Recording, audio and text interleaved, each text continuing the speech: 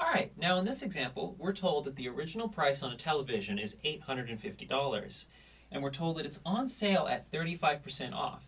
And they ask us, what is the amount of the discount? In other words, how much is going to be taken off of the TV here? Well, recall that to get a percentage of a number, all you do is take the given sales rate, or the percentage, or the sales tax, whatever it is, and multiply it by the original price. But you have to do this with this as a decimal number.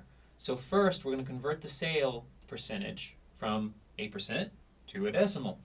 Now, recall that when you go from a decimal number to a percent, you move 2 hops to the right, but we're going backwards, we're going from a percent to a decimal, so we need to move 2 hops to the left.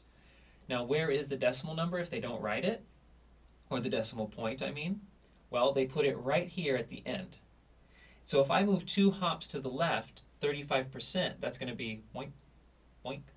That's going to be 0.35. And you can put the 0 there or not, doesn't make a difference.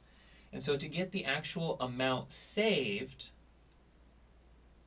we're going to do the original price of $850 times the sales percentage of 0.35.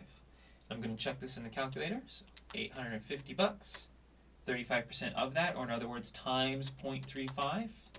That's going to give me $297, and the calculator says 0.5, but remember we're talking about money here. So 0.50, $297.50.